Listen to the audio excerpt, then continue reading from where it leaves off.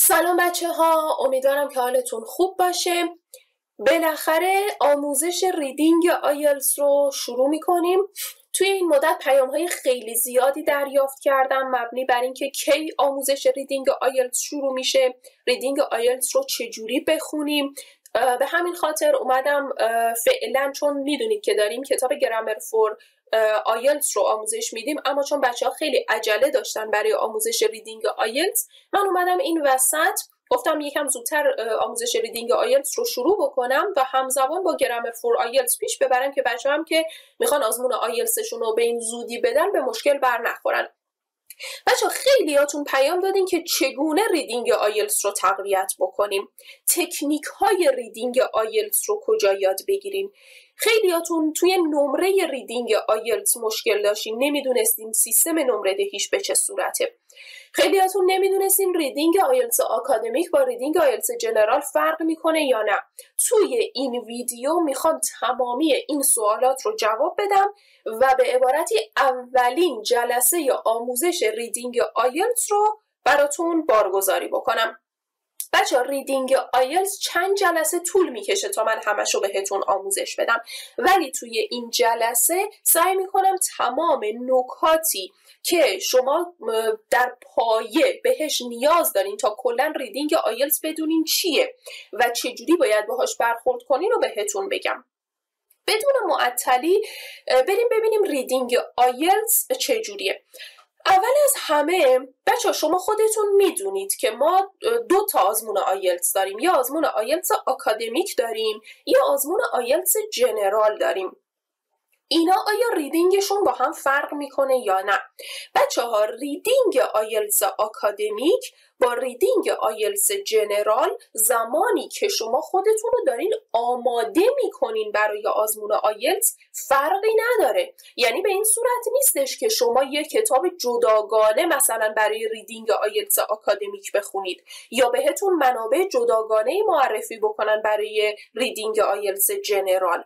زمانی که شما خودتون رو دارین برای آزمون آیلتس آماده میکنین، پس اینا هیچ فرقی با هم ندارن این ریدینگا. اما توی آزمون آیلتس چه فرقی با هم دارن؟ ببینید بچه ها، توی ریدینگ آزمون آیلتس به شما کلاً 3 تا پسیج داده میشه، یعنی 3 تا متن. پس شما وقتی میرین ریدینگ آزمون آیلتس رو بزنین با 3 تا پسیج مواجه میشین. بچه ها این 3 تا پسیج هم ریدینگ آیلتس آکادمیک 3 تا پسیجه، هم ریدینگ آیلتس جنرال 3 تا پسیجه. اما تفاوتشون چیه؟ بچه ها تفاوت این 2 تا توی لیول آف دیفیکلتی اون هاست. یعنی چی؟ یعنی تکست ها و پسیج های آکادمیک سخت‌تر از تکست ها و پسیج های جنراله. تنها تفاوتش همینه بچه ها. یعنی شما وقتی که میرین آزمون آیلتس بدین، ریدینگ ها رو اگر با هم بیاین مقایسه بکنین، توی همین کتابی که بهتون معرفی میکنم هستش، میبینین که تکست های ریدینگ آیلتس جنرال خیلی ساده تر هستن تا تکست های ریدینگ آیلتس آکادمیک. پس تنها تفاوت ریدینگ این 2 تا لیول آف دیفیکلتی شونه. ریدینگ آیلتس جنرال خیلی ساده تر و آسون تر از ریدینگ آیلتس آکادمیکه. ریدینگ آیلتس آکادمیک سطح بالاتری داره، سخت تره. خب چرا اینجوریه؟ بچه تکست های جنرال منبعشون چیه که ساده تره؟ منبعش نیوزپیپره، یعنی میرن از روزنامه این متنها رو انتخاب میکنن. خب متن روزنامه متن ساده یه بچه ها. یا میرن از جورنال ها انتخابش میکنن، یا میرن از استوری ها انتخابش میکنن. پس منابع ریدینگ آیلتس جنرال یا نیوزپیپره یا جورناله یا استوریه، به همین خاطره که تکستش ساده تره. ولی منابع ریدینگ آیلتس آکادمیک آرتیکل ها هستن. یعنی چی؟ یعنی میدن از مقاله ها این تکست ها رو در میارن. خب مقاله های آکادمیک خب مشخص متن سخت تری داره. به همین خاطره که ریدینگ آیلتس آکادمیک از ریدینگ آیلتس جنرال سخت تره، چون منبعش آرتیکله، منبعش مقاله های علمی هستن و این خیلی منابع سختی هستن اینا. اما بچه ها یه چیزی، با اینکه تکست های آکادمیک با تکست های جنرال با همدیگه فرق میکنن، اما تسک هاشون یکیه. تسک ها هیچ فرقی با همدیگه ندارن. یعنی ما تسکایی که اینجا با هم دیگه یاد میگیریم توی هر دوتا یکیه. به همین خاطر من دارم بهتون میگم زمانی که خودتون رو دارین آماده میکنین برای آزمون آیلتس یا زمانی که دارین ریدینگ آیلتستون رو تقویت میکنین، اصلا نترسین از این که بخواین زمان جداگانه‌ای برای ریدینگ آیلتس آکادمیک بذارین یا زمان جداگانه‌ای برای ریدینگ آیلتس جنرال بذارین. اگه شما حتی من بهتون توصیه میکنم اگه میخواین آزمون آیلتس جنرال شرکت بکنین، سعی بکنین وقتی دارین ریدینگ آیلتستون رو تقویت میکنین برین تکست ها و پسیج های آکادمیک رو کار بکنین. چرا؟ برای اینکه اونی که سخت تره رو وقتی شما کار میکنین، زمانی که میرین رو سر جلسه امتحان تکست های جنرال ساده است، پس میتونین بهتر جواب بگیرین و نمره بالاتری بگیرین.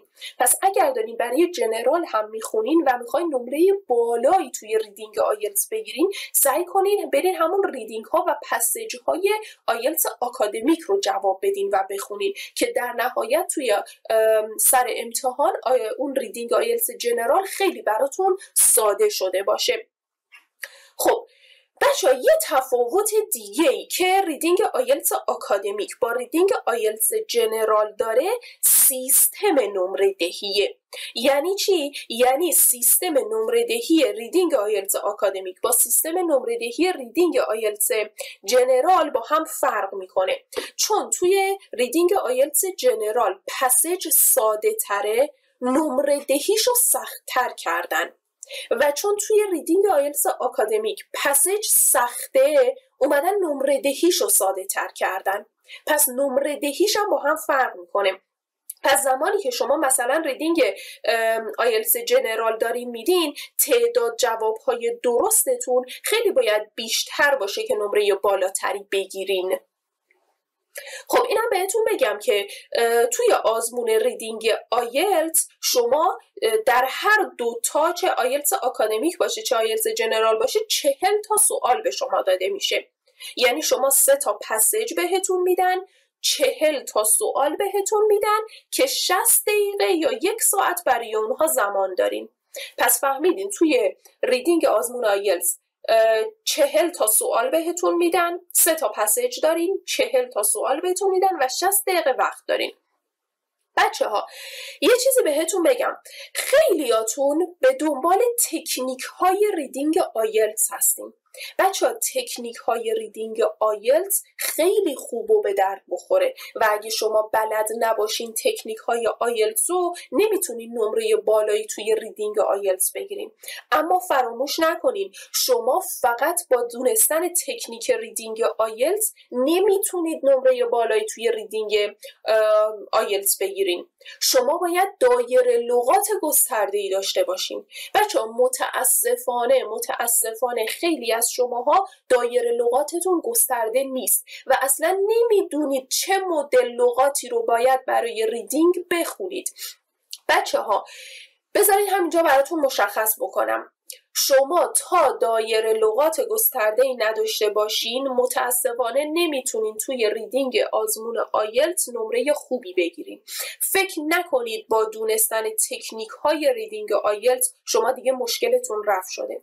از همین امروز شروع کنید دایره لغاتتون رو افزایش بدین. اما چه لغاتی بخونید؟ بذارید بهتون بگم، ما کلاً 2 نوع لغت داریم. لغت‌های ما یا اکتیو هستن یا پسیو هستن. لغات اکتیو کدومان؟ لغات اکتیو اونایین که توی کتاب وکابیولری فور آیلتس بهتون درسشون دادم. اگر ویدیوهای وکابیولری فور آیلتس رو ندیدین برید ببینید. تمام لغاتی که توی اون کتاب وکابیولری فور آیلتس گفته شده لغات اکتیو هستن. یعنی چی اکتیون؟ یعنی لغاتی هستن که شما برای اسپیکینگ و رایتینگ بهشون نیاز دارین. شما باید با لغات اکتیو بتونید جمله بسازین که توی اسپیکینگ استفاده بکنین و بتونین باهاشون جمله بنویسین که توی رایتینگ بتونین استفادهشون کنین. اما لغات پسیو چیا هستن؟ بچه‌ها لغات پسیو لغاتی هستن که شما باید معنی اونها رو بدونید برای ریدینگ آیلتس. این لغات پسیو چه لغاتی هستن؟ لغاتی هستن که شما نیازی نیست با اونها جمله بسازین، نیازی نیست شروع به جمله سازی بکنین، توی اسپیکینگتون استفاده بکنین، توی رایتینگتون استفاده بکنین. لغات پسیو لغاتی هستن که شما اونها رو وقتی که توی یک پسیج میبینید باید بشناسید و معنیشو بلد باشین. به اون لغات میگن لغات پسیو. نیازی نیست باش جمله بسازین، توی اسپیکینگتون نیازی نیست توی رایتینگتون چیزی بنویسین با اون لغات. فقط لغاتی هستن که توی پسیج اگر اونها رو ببینید باید بشناسیدشون و معنیشون رو بدونید. اما این لغات رو کجا پیدا بکنیم؟ بچه کتابی که روی صفحه روبروتون دارین میبینین کتاب IELTS Reading مکسیمایزر برای آقای علیرضا معمارزاده هستش. بچه ها این کتاب یکی از منابع خیلی خوب برای تقویت ریدینگ آیلتستون هستش. اما نکته‌ای که از این کتاب میخوام بهتون بگم اینه که انتهای این کتاب تمامی لغاتی که برای آزمون آیلتس بهشون نیاز دارین لیست شده و شما باید برین اونا رو حفظ کنین. بچه ها یه سری لغات هستن که توی آزمونهای آیلتس به صورت رگولرلی دارن تکرار میشن و اگر شما اونها رو بلد باشید دایره لغتتون رو افزایش دادید و میتونید نمره خوبی توی آزمون آیلتس بگیرید. اون لغاتی که به صورت رگولرلی داره توی آزمونهای آیلتس تکرار میشه انتهای این کتاب لیست بندی شده و شما باید برید اونها رو حفظ کنید و بخونید. چجوری حفظ کنید؟ بچه تعدادشون کم نیست، تعدادشون زیاده. باید دسته‌بندی بکنید، تقسیم بندی بکنید، ببینید تا زمان آزمون آیلتستون چقدر مونده، ببینید هر روزی چه تعدادی رو باید حفظ کنید. روزی 20 تاشو حفظ کنید که زمانی رسیدین به آزمون آیلتس همشو حفظ کرده باشین. بچه تعدادی زیاده، از همین امروز شروع کنید. اگه میتونید این کتاب IELTS Reading مکسیمایزر آقای علیرضا معمارزاده رو بخرین. خب هم برای تقویت ریدینگ آیلتس به دردتون میخوره، هم اون لغات آخر کتاب هستن.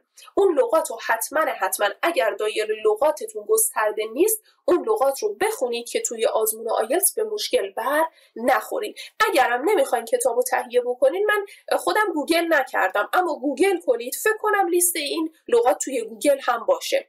گوگل کنید لغات رو، براتون میاره و حتما این لغات رو حفظ کنید. خیلی مهمه بچه ها.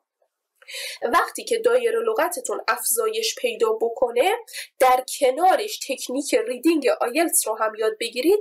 اون موقع هستش که شما میتونید توی آزمون آیلتس توی قسمت ریدینگ نمره خوبی بگیرین. خب بچه ها من بهتون گفتم توی آزمون ریدینگ آیلتس شما 3 تا پسیج بهتون میده.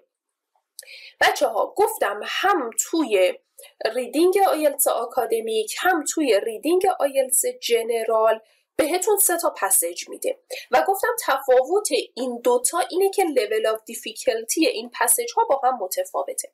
حالا نه تنها این دوتا یعنی آیلتس آکادمیک و آیلتس جنرال پسیج هاشون لیول آف دیفیکلتیشون با هم فرق میکنه، بلکه همون 3 تا پسیجی که مثلا توی آزمون آیلتس آکادمیک داره بهتون داده میشه همون 3 تا پسیج هم لیول آف دیفیکلتیش با هم فرق میکنه. یعنی چی؟ یعنی پسیج اولی که بهتون میده از همه آسون تره، پسیج دومی یه ذره از پسیج اول سخت تره و پسیج سوم از همه سخت تره. پس اون 3 تا پسیجی که توی ریدینگ به شما داده میشه، پسیج اول ساده ترین پسیجه، پسیج سوم سخت ترین پسیجه. پس ما اون 60 دقیقه زمانی که داریم و باید درست تقسیم بندی بکنیم. میایم به پسیج اول که ساده ترین پسیجه 15 دقیقه زمان میذاریم روش. پسیج دوم رو 20 دقیقه زمان میذاریم، پسیج سوم رو 25 دقیقه زمان میذاریم. پس چی شد؟ برای ساده ترین پسیج که پسیج اول 15 دقیقه زمان میذاریم، برای پسیج دوم 20 دقیقه زمان میذاریم، برای پسیج سوم 25 دقیقه زمان میذاریم. اما بچه‌ها الان اگر شما تازه ریدینگ رو شروع کردین، توی خونه میخواین شروع به تست دادن بکنین، من توصیه نمیکنم که در ابتدای کار بیاین زمان بندی در نظر بگیرین. این خیلی کار اشتباهیه. الان شما اگر میخواین تازه شروع بکنین اصلا زمان بندی رو در نظر نگیرین. شروع به تست دادن بکنین، انواع سوالات رو بشناسین، به خودتون فیدبک بدین. زمانی که راه افتادین و چندین مدل تست زدین، اون موقع است که شما باید بیاین و زمان رو در نظر بگیرین که باز در این مورد بیشتر بهتون توضیح میدم.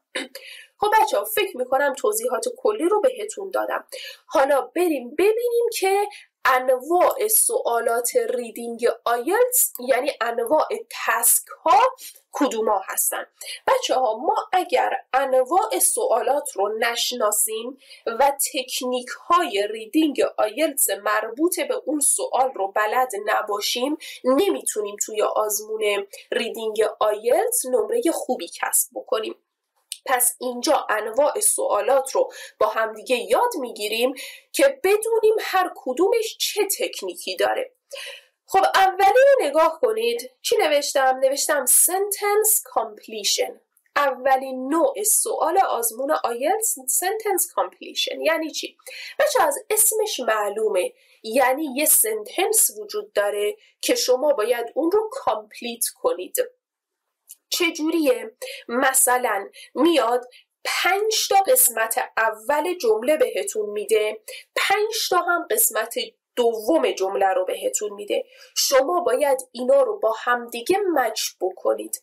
اما تکنیک این سوال چیه؟ بچه زمانی که توی ریدینگ آیلتس به سوالی رسیدین که سنتنس کامپلیشن بود، باید چجوری بهش جواب بدین؟ یعنی تکنیک و استراتژیش چیه؟ شما باید بیاین سوال رو بخونید. خب سوال رو که خوندید برید توی متن اون رو پیدا بکنید و بعد بیایید با قسمت دوم مچش بکنید. تکنیک این سوال اینه، نیاین همه قسمت‌های اول رو بخونین، همه قسمت‌های دوم هم بخونین، اون موقع ندونین دارین چی کار میکنین. بیاین قسمت اولش رو بخونین، برین تو متن پسیج پیداش بکنین، بعد بیاین قسمت دومش رو مچ بکنین باهاش. بچه یه نکته دیگه میخوام بهتون بگم. زمانی که شما سوال رو میبینید، اول از همه باید تشخیص بدین که اون سوال لوکاله یا گلوباله. یعنی چی؟ ما کلن تسک هامون توی ریدینگ به 2 قسمت تقسیم میشن، یا تسک هامون لوکالن یا تسک هامون گلوبالن. یعنی چی تسکامون لوکالن؟ منظور اینه که جوابها لوکاله. یعنی چی؟ یعنی بچه ها جوابها به ترتیبه، جوابها این اردره. توی متن اگر شما جواب سوال 1 رو پیدا کردی، مطمئناً جواب سوال 2 بعد از جواب سوال 1. زمانی که جواب سوال 2 رو پیدا کردی، مطمئناً جواب سوال 3 بعد از سوال 2. به این سوال ها میگیم لوکال. پس ما 2 مدل داریم، یا لوکالیم یا گلوبالیم. اگر سوال رو خوندیم باید سریع تشخیص بدیم این سوال از انواع لوکال یا گلوباله. چرا تشخیص بدیم؟ چون سوالهای لوکال جوابهاشون این اردره، یعنی به ترتیبه، پس ساده تره و ما راحت تر میتونیم جواب رو پیدا بکنیم. اما بچه ها حواستون باشه، اگر شما 5 تا پاراگراف توی اون پسیج دارین، فکر نکنین وقتی میگیم جوابها این اردره همش توی یه دونه پاراگرافه. ممکنه جواب سوال 1 توی پاراگراف 2 باشه، اما اگر جواب سوال 1 توی پاراگراف 2، مطمئناً جواب 2 دیگه قبل از 1 نیست. یعنی شما نیازی نیست واسه جواب 2 بری پاراگراف 1 رو بخونی، دیگه مطمئنی جواب سوال 2 بعد از جواب 1 یا توی همون پاراگرافه یا توی پاراگراف های بعدیه. پس بچه ها necessarily وقتی میگیم جواب ها لوکال یا این اوردره به این منظور نیست همش توی یه پاراگراف باشه. ممکنه جواب سوال 1 توی پاراگراف 2 باشه، جواب سوال 2 هم توی پاراگراف 2 باشه، اما جواب سوال 3 توی پاراگراف 5 باشه. پس فکر نکنید توی یک پاراگراف دنبال جواب ها باید بگردیم. میگیم به ترتیبه اما توی یک پاراگراف نیست. اینو حواستون باشه. حالا گلوبال یعنی چی؟ گلوبال یعنی دیگه این اوردر نیست، به ترتیب نیست. ممکنه جواب سوال 1 توی پاراگراف 5 باشه، جواب سوال 2 توی پاراگراف 1 باشه. گلوبال یعنی این، یعنی هیچ ترتیبی نداره. اما چرا میگم وقتی که سوال رو میخونی اول از همه باید تشخیص بدی که اون سوال لوکال یا گلوبال؟ به این خاطر که سوالهای لوکال سریعتر و ساده‌تر به جواب میرسیم و شما باید اول توی ریدینگ به سوالهای لوکال جواب بدین، نه یا این همینجوری به همون ترتیبی که خودش سوال داده اونجوری به ترتیب پیش برین و جواب بدین. اگه اونجوری پیش برین یعنی شما هیچ تکنیکی استفاده نکردین و زمانتون از دست میره. بچه همین تشخیص لوکال و گلوبال یکی از مهمترین تکنیک های ریدینگ آیلتسه که شما اگر این تکنیک رو به کار ببرین باید اول جوابهای سوالهای لوکال رو بنویسین، بعد برین سوالهای گلوبال رو جواب بدین. این یکی از مهمترین تکنیک های ریدینگ آیلتسه که بهتون گفتم.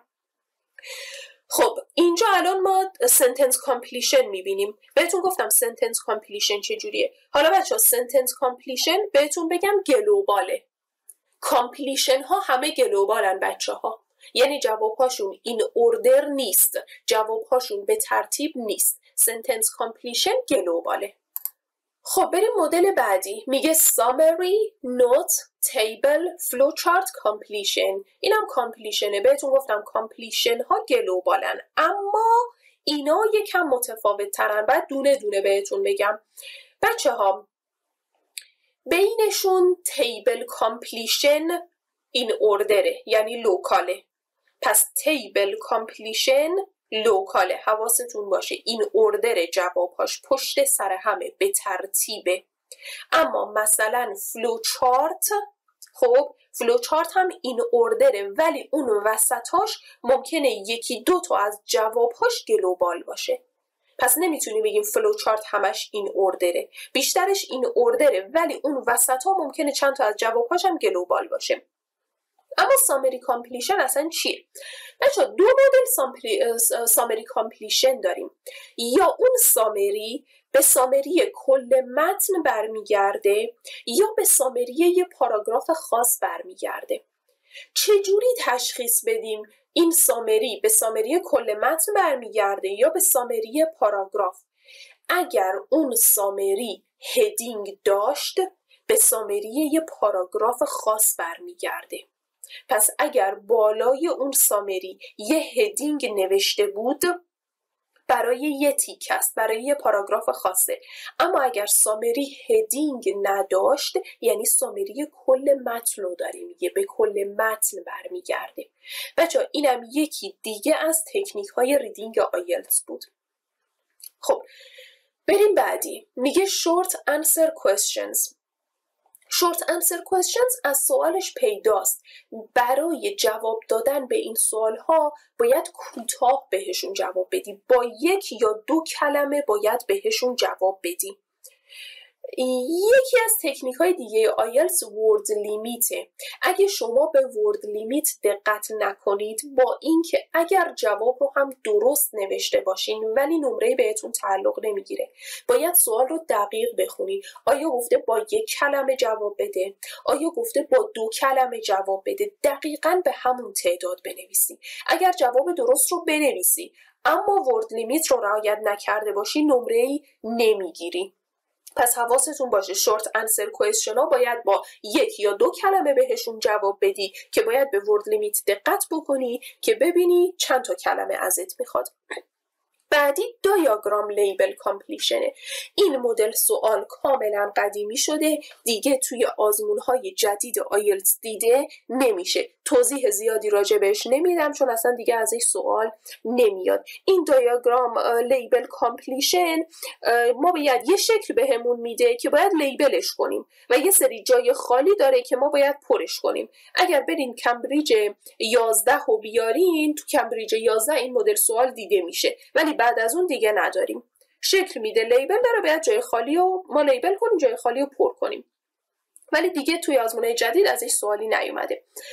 خب بعدی مولتیپل چویس. یکی از مهمترین سوال ها مولتیپل چویسه که بچه ها خیلی باهاش مشکل دارن. اصلا چه مدل سوالی مولتیپل چویس؟ مولتیپل ها همونطور که از اسمش پیداست یعنی انتخاب چند گزینه‌ای. یه سوالی بهتون میده که چند تا گزینه داره. اون سوالو که ازتون میپرسه، اون چند تا گزینه هم که بهتون میده، بعضی وقتا شما باید یه گزینه رو انتخاب کنی، بعضی وقتا باید چند گزینه رو انتخاب کنی. و نکته‌ای که تو این مولتیپل چویس ها وجود داره و برای بچه ها سخته که این مولتیپل چویس ها شما باید دایره لغت خیلی بالا و گسترده‌ای داشته باشی تا بتونی بهش جواب بدی. اینجا دیگه اگه تکنیک های ریدینگ آیلتس رو هم بلد باشی و به کار ببری نمیتونی جواب بدی. توی مولتیپل چویس ها باید دایره لغات خیلی زیاد و گسترده‌ای داشته باشی که بتونی به مولتیپل ها جواب بدی. به همین خاطر بچه ها یکم باهاش مشکل دارن و توی این مولتیپل چویس ها انقدر گزینه ها رو به هم نزدیک میده که شما اگه دایره لغتت گسترده نباشه، لغت بلد نباشی، نمیتونی جواب بدی. و مدل جواب دادنش چجوریه؟ توی مولتیپل ها تکنیک ریدینگ آیلتسش چیه؟ اینه که شما اول سوالو بخون، گزینه ها رو نخون، فقط سوال رو بخون، برو توی پسیج جواب سوال رو پیدا کن، بعد برو توی گزینه ها مچ کن. مشکلی که بیشتر این بچه ها دارن اینه که توی مولتیپل چویس ها میان سوال رو میخونن، میان تک تک گزینه ها رو میخونن، بعد میرن توی پسیج پیدا میکنن. بچه ها اگه این کار رو انجام دادین، اگه گزینه ها رو خوندین، دیگه تمام، شما جواب رو پیدا نمی کنین، قاطی میکنین. توی مولتیپل چویس ها فقط و فقط سوال رو بخون، برو جواب رو توی پسیج پیدا کن، بعد بیا با گزینه ها مچ کن. تکنیک ریدینگ آیلتس برای مولتیپل چویس اینه: سوال رو بخون، برو جواب رو توی پسیج پیدا کن، بعد بیا با گزینه ها مچ کن. همه رو با هم نخون، قاطی کن. او اگه همه رو خوندی دیگه تموم، دیگه نمیتونی جواب بدی. مولتیپل چویس اینجوریه. پس دایره لغاتت هم گسترده کن، تقویت کن ریدینگ آیلتس تو، دایره لغاتت رو افزایش بده که بتونی مولتیپل ها رو جواب بدی. بهتون بگم مولتیپل چویس لوکاله، یعنی جوابهاش این اوردره، به ترتیبه. این نکته خوبی که داره، جوابهاش این اوردره، لوکاله. خب بعدی matching information. از اسمش پیداست matching information، میاد اینفورمیشن هایی رو از پاراگراف های مختلف به ما میده. خب مثلا ما 5 تا پاراگراف داریم، این میاد یه سری اینفورمیشن از پاراگراف های مختلف به ما میده، میگه حالا برو مچ بکن که هر اینفورمیشنی مربوط به کدوم پاراگرافه. مثلا پاراگراف A, B, C, D میگه هر اینفورمیشنی که من به تو دادم برو مچ کن ببین مربوط به کدوم پاراگرافه. بچه مچینگ اینفورمیشن هم اینجوریه، شما میری سری پاراگراف رو میخونی، خب بعد میفهمی اون ایده اصلی پاراگراف چیه. خب پس اول نمیای گزینه ها رو بخونی، میری خودت پاراگراف رو میخونی، ایده و مفهوم و کانسپت اصلیش رو میفهمی، کنارش یادداشت میکنی. وقتی همه رو خوندی بعد میای اون گزینه ها رو میخونی و مچ میکنی که با کدومش مرتبطه. اینجا هم نباید اول گزینه ها رو بخونی. مچینگ اینفورمیشن بچه ها گلوباله، این اوردر نیست. مچینگ اینفورمیشن گلوباله. خب بعدی مچینگ هدینگز.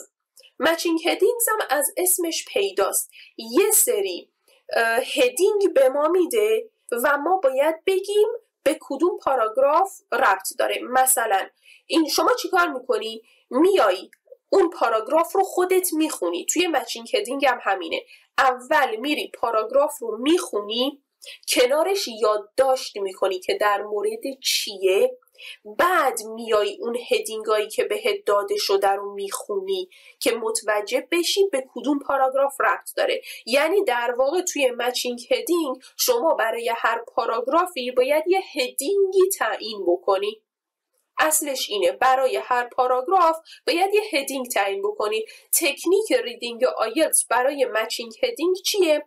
بری اون پاراگراف رو بخونی خیلی سریع، کنارش یادداشت بکنی که در مورد چیه و بعد بیای گزینه ها رو بخونی ببینی که هر کدومش میتونه هدینگ کدوم پاراگراف باشه. خب این هم از این. بعدی matching sentence endings.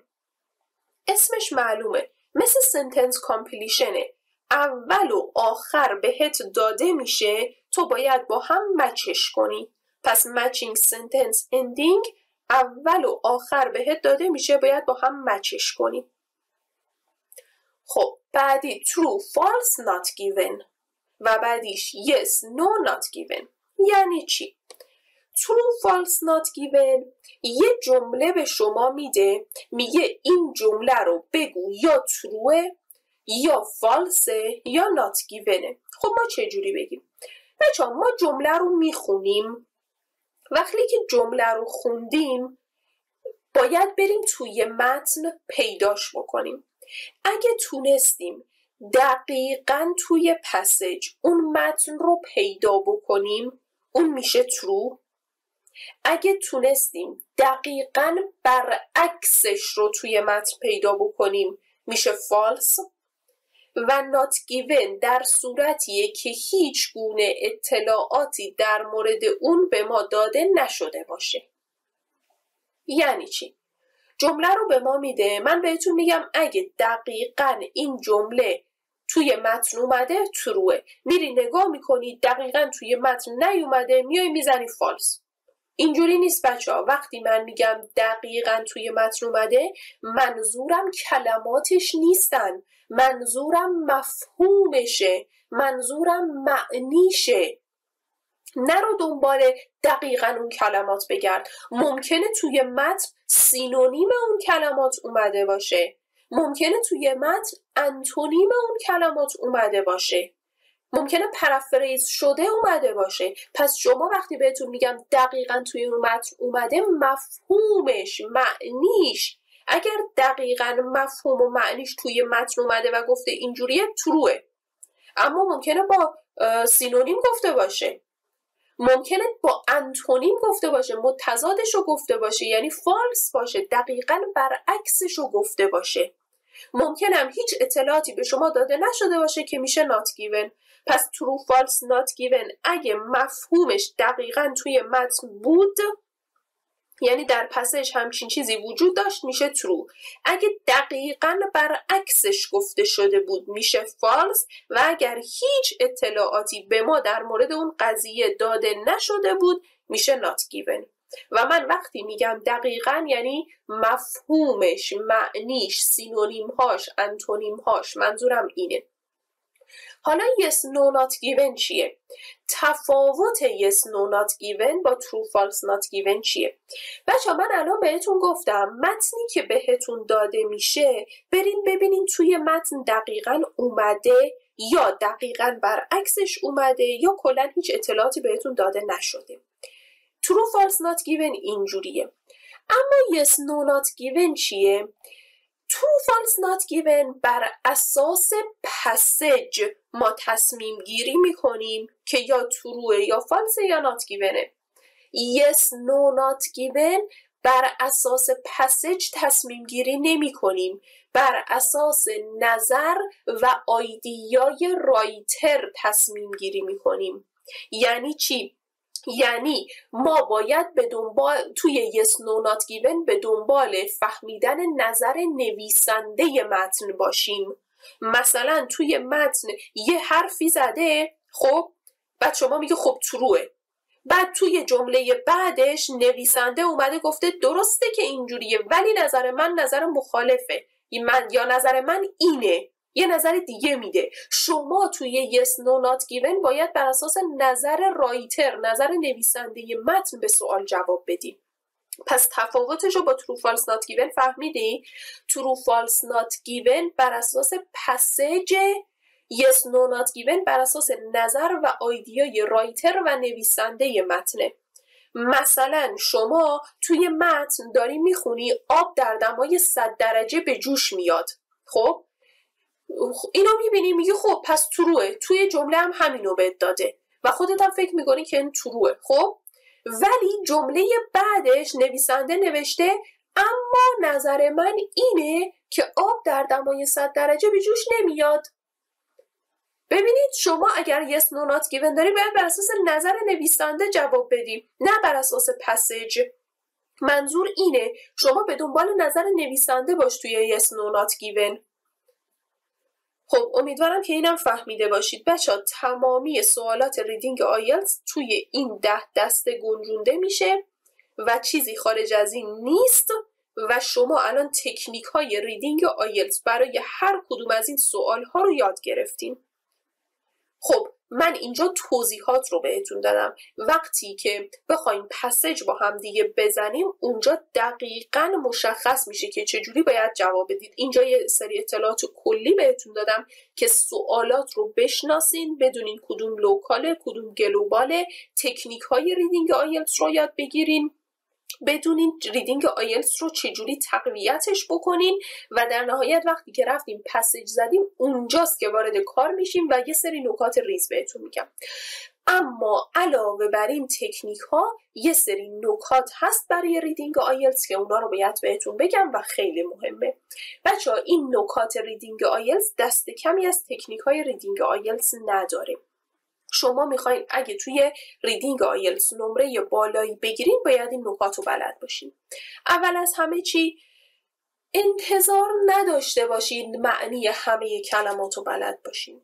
امکان نداره شما یه متنی رو ببینید و تمامی کلماتش رو بلد باشین. بالاخره یه کلمه وجود داره که شما معنیش رو نمیدونید و شما هم نباید همچین انتظاری داشته باشین که معنی تمامی کلمات رو بلد باشین.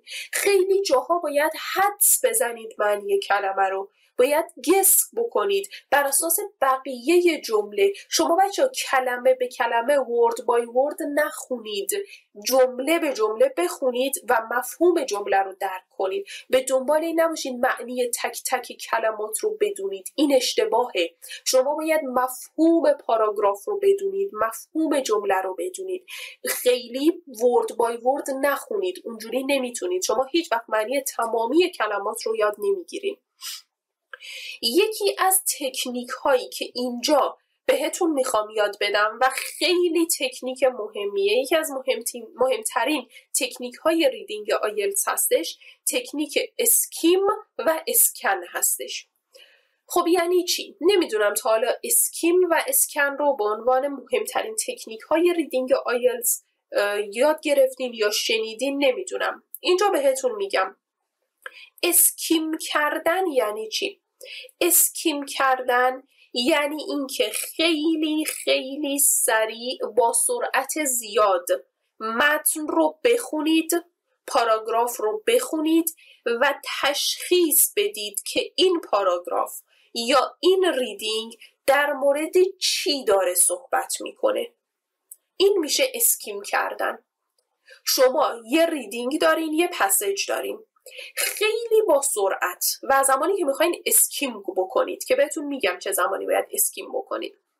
زمانی که میخواین اسکیم بکنید خیلی با سرعت زیاد باید اون پاراگراف یا اون ریدینگ یا اون پسیج رو بخونید و تشخیص بدین، بفهمین مفهوم اصلی این پاراگراف چی بود، کور آیدیاش چی بود، در مورد چه چیزی صحبت میکرد. به این میگن تکنیک اسکیم کردن. اما تکنیک اسکن چیه؟ زمانی که شما میخواین دنبال یه لغت خاص بگردین، شما باید اسکن بکنید. حالا اسکن کردن چجوریه؟ اسکن کردن به این صورته که از آخر پاراگراف شروع می کنید، خلاف جهت نوشتن انگلیسی دنبال اون کلمه می گردیم. پس 2 تا نکته داشت اسکن. یکی خلاف جهت نوشتن انگلیسی دنبالش می گردین، یکی از آخر پاراگراف شروع می کنین. نیایین از اول در جهت نوشتن شروع به خوندن بکنید بگین داریم اسکن میکنیم. اسکن از آخر پاراگراف شروع میشه به صورت برعکس، یعنی خلاف جهت متن شما شروع میکنید دنبال یک کلمه خاص میگردین. آیا باید دقیقاً دنبال اون کلمه خاص بگردین؟ خیر، ممکنه سینونیمش اومده باشه، ممکنه انتونیمش اومده باشه. شما وقتی دارین اسکن میکنین حواستون هست به سینونیم های اون کلمه، به خود اون کلمه، به انتونیم های اون کلمه. پس در زمان اسکن کردن هم به خود کلمه حواستون هست، هم به سینونیم هاش و هم انتونیم هاش. ممکنه خود کلمه توی پاراگراف نیومده باشه اما سینونیم هاش اومده باشه، اما انتونیم هاش اومده باشه. شما توی اسکن باید اونو پیداش بکنید. پس تکنیک، مهمترین تکنیک های ریدینگ آیلتس که اسکیم و اسکن هستش چی شد؟ گفتیم اسکن از آخر پاراگراف شروع میکنیم، خلاف جهت متن دنبال یه لغت خاص میگردیم. ممکنه سینونیم هاشو پیدا کنیم، ممکنه خودش رو پیدا کنیم، ممکنه انتونیم هاشو پیدا بکنیم. اسکیم یعنی چی؟ گفتیم خیلی با سرعت بالا اون پاراگراف یا اون پسیج رو میخونیم و تشخیص میدیم که کور آیدیاش چیه، در مورد چی داره صحبت میکنه و مفهومش چیه. پس اسکیم و اسکن هم که از تکنیک های مهم ریدینگ آیلتس هستن رو بهتون گفتم. خب نکته بعدی میگه مهارت خواندن را تقویت کنید، نه مهارت آیلتس را. یعنی چی؟ یعنی زمانی که شما دارین خودتون رو آماده میکنین برای ریدینگ آیلتس، نیاین دقیقاً مهارت آیلتس رو تقویت بکنین، مهارت خوندن رو تقویت بکنین. یعنی چی؟ یعنی شما باید کتاب داستان انگلیسی بخونید که مهارت خوندنتون تقویت بشه، باید نیوزپیپر بخونید که مهارت خوندنتون تقویت بشه، باید ژورنال بخونید که مهارت خوندنتون تقویت بشه. شما کلاً باید بخونید و مهارت خوندنتون رو تقویت بکنید که در نهایت مهارت آیلتستون تقویت بشه. فکر نکنید فقط 4 تا پسیج بخونید و قبلش هیچ گونه ارتباطی با ریدینگ اگه نداشتین موفق میشین. شما باید شروع بکنین نیوزپیپر بخونین، آرتیکل بخونین، که استوری بخونین، اینا رو بخونین که مهارت خوندنتون رو تقویت بکنین. یادتون نره که سر جلسه آزمون آیلتس شما باید حوصله داشته باشین که 1 ساعت فقط بخونید، اونم به زبان انگلیسی. اگر تا به حال نخوندین، حتی فارسی هم نخوندین، شروع کنین به فارسی خوندن. باید صبر داشته باشین که 1 ساعت متن انگلیسی بخونین. پس شما مهارت خوندنتون رو تقویت بکنین. نکته بعدی میگه سوالات رو به دقت بخونید. یعنی چی؟ بچه خیلی وقتا شما همه تکنیک های ریدینگ آیلتس رو بلدین، دایره لغات خیلی گسترده‌ای هم دارین، خیلی خوبم جواب میدین، اما چون سوال رو به دقت نمیخونین نمره نمیگیرین و این خیلی حیفه. یادتون نره سوال رو به دقت بخونید. اگه توی سوال ورد لیمیت بهتون داده شده بهش دقت کنید. بچه ها اگه ورد لیمیت رو درست رعایت نکنید نمره نمیگیرید. اگه بهتون گفته با 1 کلمه جواب بدین، اگه شما بیاین یه آرتیکل قبل از اون کلمه بذارین میشه 2 کلمه. اگه جواب تریه یعنی درخته تری، شما بنویسید تری یعنی آرتیکل قبلش بذارین، این میشه 2 کلمه. آرتیکل خودش 1 کلمه جدا به حساب میاد و اون موقع با اینکه جواب درست رو دادین ولی نمره نمیگیرین. بچه حواستون به آرتیکل ها باشه. آرتیکل ان اینا خودشون 1 کلمه جدا به حساب میان. وقتی میگه با 1 کلمه جواب بدین شما دیگه آرتیکلش رو ننویس، قبلش ننویس، قبلش ان ننویس، قبلش د ننویس، اینجوری میشه 2 تا کلمه. یا مثلا اعداد، عدد 9 1 کلمه است. عدد 52 یک کلمه است. فکر نکنید 52 چون 2 تا رقم داره پس میشه 2 کلمه. نه، عدد 52 یک کلمه حساب میشه. عدد 9 یک کلمه حساب میشه. حواستون به اینا باشه. مثلا اگه ازتون خواسته با 2 تا کلمه جواب بدین، خب، و جواب شما میشه مثلا white and green، یعنی رنگ سبز و سفید، ولی ازتون خواسته با 2 کلمه جواب بدی، شما میگی خب میشه white and green، مینویسی white and green. خب اینجا میشه 3 کلمه، white 1 کلمه، and 1 کلمه، green 1 کلمه و جوابتون غلط میشه. به شما گفته با 2 کلمه جواب بدین. همچین جایی باید چیکار بکنیم؟ باید بنویسی white and رو ننویسی، حذفش کنی، به جاش 1 کاما بذاری، بنویسی green. اینجوری میشه 2 تا کلمه. پس اگر جوابت شد یه چیزی و یه چیزی، بهتون گفته بود با 2 کلمه جواب بدین، اون and رو حذف میکنی، به جاش 1 کاما میذاری، 2 تا کلمه رو مینویسی. مثلا مینویسی white کاما green. اینجوری میشه 2 تا کلمه. پس حواستون باشه white and green 3 تا کلمه است. عددم گفتیم 1 کلمه جداست. آرتیکل ها هم هر کدوم خودشون 1 کلمه هستن. خب اینم از این. نکته 4 بهمون میگه استرس نگیرید. یعنی چی؟ بعضی وقتا توی آزمون آیلتس اونقدر درگیر اون پسیج میشی، یهو به خودت میای میبینی زمانی واسط نمونده، 10 دقیقه بیشتر وقت نمونده. بچه‌ها پنیک نکنید، استرس نگیرید، همون 10 دقیقه رو استفاده کنید. اگه یهو استرس بگیرین دیگه بقیه سوالا رو هم نمیتونید جواب بدین. حواستون باشه توی آزمون استرس نگیرین. اگه دیدین زمان از دستتون در رفت، اشکالی نداره، با آرامش به بقیه سوالها جواب بدین. استرس نگیرین چون بقیه هم از دست میدین. بچه‌ها استرس خواهشاً نگیرین. خب میگه که نکته 5 ریدینگ آیلتس یک آزمون لغت. دقیقاً درسته. شما اگر دایره لغات گسترده‌ای نداشته باشی، هر چقدر که تکنیک ریدینگ آیلتس بلد باشی، باز هم نمیتونی توی ریدینگ آیلتس موفق بشی. ریدینگ آیلتس یک آزمون لغته. باید وکابیولری خوبی بلد باشی و کلمات پسیو رو به خوبی بلد باشی. هر جا دیدیشون بشناسی اونها رو. اگه نشناسی کلمات پسیو رو، معنیشون رو بلد نباشی، نمیتونی نمره خوبی توی آزمون آیلتس بگیری. خب نکته بعدی میگه زمانبندی بسیار مهمه. زمانبندی خیلی مهمه. بهتون گفتم 3 تا پسیج داری، 40 تا سوال بهت داده شده، 1 ساعت یا 60 دقیقه هم زمان داری. خب چجوری زمان رو از دست ندی، زمان بندی بکنیم؟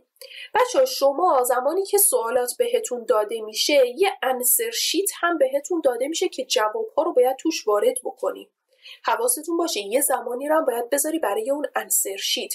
اما چه موقع جوابها رو وارد انسر شیت بکنیم؟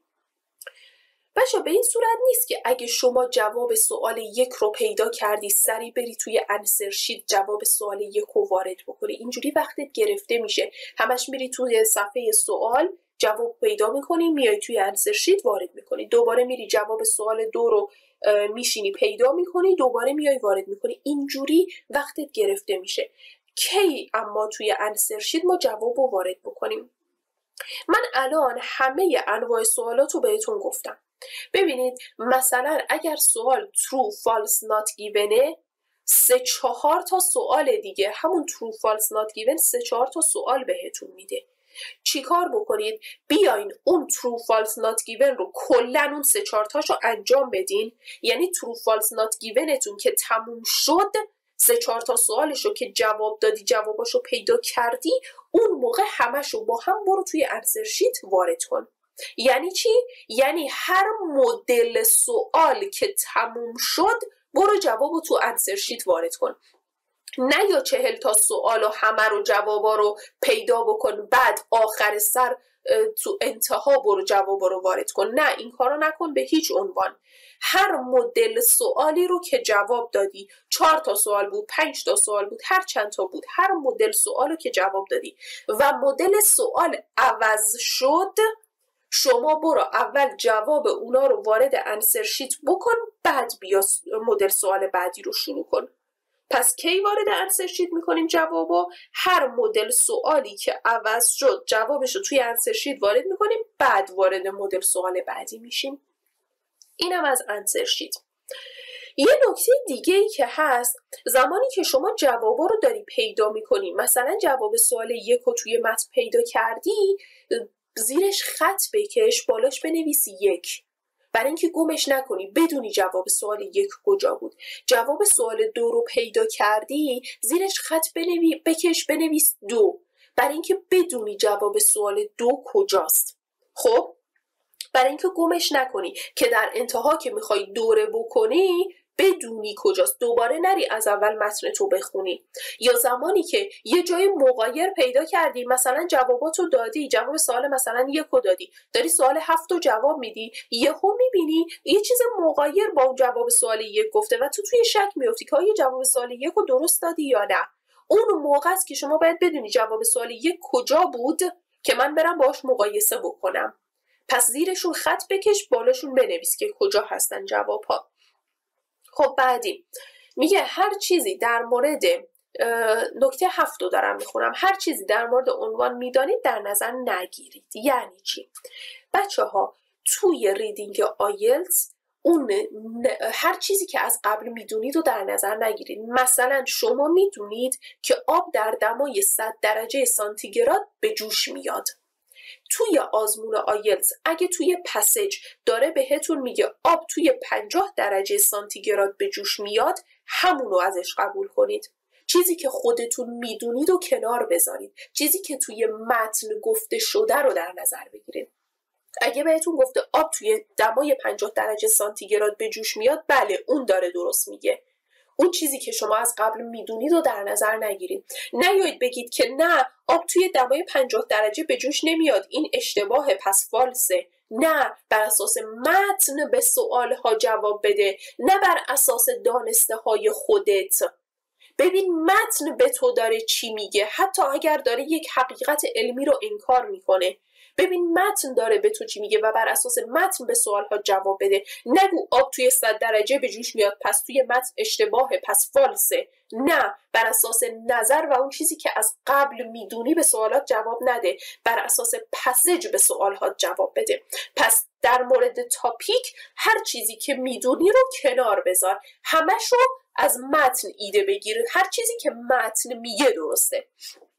خب اینم از این. 8 میگه در ابتدا آهسته و بعداً به صورت سریع تمرین کنید. بچه‌ها بهتون گفتم زمان بندی، زمانی شما باید زمان بندی کنید که دیگه راه افتادید. یعنی امروز شما میخواین شروع کنید به تست ریدینگ زدن، نیاین بگین پسیج اول 15 دقیقه، پسیج دوم 20 دقیقه، پسیج سوم 25 دقیقه. اینجوری کار نمیکنه، چون شما تازه شروع کردین. شما باید اول انواع سوال ها رو بشناسی، انواع تست های مربوط به سوال ها رو بزنی، بری نگاه کنی ببینی نقاط قوتت کدومه، نقاط ضعفت کدومه، به خودت فیدبک بدی، چندین مدل سوال از هر تسکی حل بکنی، بعد زمان رو در نظر بگیری. از ابتدا زمان برای خودت نذار، چون به جایی نمیرسی، نمیتونی توی اون مدت زمان جواب بدی. از ابتدا زمان رو در نظر نگیر، فقط تست بزن، به خودت فیدبک بده، جاهایی که نقطه ضعفت برو مشکلتو حل کن. بعدن که راه افتادی همه چیز دستت اومد، اون موقع زمان به خودت بده. حتی اون موقع زمان رو هم کمتر در نظر بگیر. مثلا 15 دقیقه برای پسیج اول من گفتم در نظر بگیر، شما 13 دقیقه در نظر بگیر. 20 دقیقه برای پسیج دوم گفتم در نظر بگیر، شما 18 دقیقه در نظر بگیر. در انتها وقتی که راه افتادی کمتر هم باید در نظر بگیریم. نکته بعدی، نکته 9 میگه هنگام انتقال جواب‌ها به برگه پاسخنامه دقت کنید. یعنی چی؟ اسپلینگ خیلی مهمه. داری پاسختو به انسر شیت منتقل میکنی، به اسپلینگ دقت کن. اسپلینگت اشتباه باشه نمره نمیگیری. نمیدونم چرا بعضی از معلمان میان میگن که اسپلینگ مهم نیست. اسپلینگ مهمه. اگه اسپلینگت اشتباه باشه شما نمره نمیگیری. وقتی داری جوابو توی برگه پاسخنامه مینویسی به اسپلینگت دقت کن. اس جا نیفته، دی جا نیفته، ای جا نیفته. یه اس جا بیفته شما نمرت رو نمیگیری. مثلا اگه true false not given داری، نیا بنویس اگه true بنویس تی. اگه بنویسی تی نمره نمیگیری، کامل باید بنویسی ترو. اگه میخوای بنویسی فالس ننویس اف بنویسی به معنی فالس نیست، روش خط میکشه و شما اصلا نمره ای نمیگیری، باید کامل بنویسی فالس. اگه نات گیونه انجی ننویس. خیلی هاتون میان مینویسین انجی معنی نمیده. قشنگ درست کامل بنویس نات گیون. اگه یس نو نات گیونه به جای یس ننویس وای، درست و کامل بنویس یس. اگه نوه ننویس ان، کامل بنویس نو. اینا خیلی مهمه. میایین جوابا رو درست میدین، میایین مینویسین تی اف وای ان، همه رو غلط در نظر میگیره، نمره نمیگیرین. کامل جواب ها رو بنویسین. اسپلینگ رو دقت بکنین، اس جا نیفته، حواستون باشه. و در نهایت نکته آخر، هیچ جای خالی باقی نذارید. حتی اگر مطمئن نیستین از جواب سوال، باز هم یه چیزی بنویسین. هیچ جای خالی رو توی انسر شیت باقی نذارین، حتی اگر از جوابتون مطمئن نیستین و فکر میکنین غلطه. جای خالی رو باقی نذارین. تمام نکات و تکنیک هایی که برای ریدینگ آیلتس نیاز داشتین رو بهتون گفتم. اولین ویدیویی بود که برای آموزش ریدینگ آیلتس براتون پر کردم. ویدیوهای بعدی با همدیگه پسیج کار میکنیم. تمام این انواع سوالات ریدینگ رو که اینجا بهتون معرفی کردم میایم عملی توی پسیج ها با همدیگه کار میکنیم. نگران نباشید. از همین امروز شروع بکنید، دایره لغاتتون رو افزایش بدید. انتهای کتاب آیلتس مکسیمایزر آقای علیرضا معمارزاده ریدینگش تمامی لغات‌های پسیو و لغت‌هایی که به صورت رگولرلی تکرار شده آورده شده. انتهای کتاب دسته‌بندی بکنید، هر روزی 20 تا 30 تا رو حفظ بکنید که توی آزمونتون با مشکل مواجه نشیم.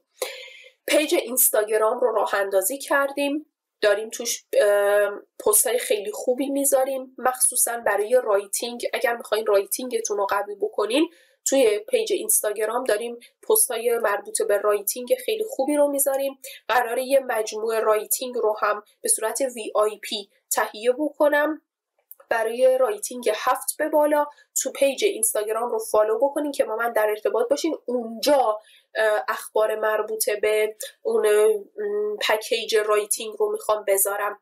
اگه دنبال آموزش رایتینگ آیلتس هم هستین، پیج اینستاگرام رو فالو بکنین که بدونین که آماده میشه و با هم در تماس باشین. چنل رو سابسکرایب کنید، ویدیو رو لایک کنین، توی کامنت ها هر سوالی دارین ازم بپرسین.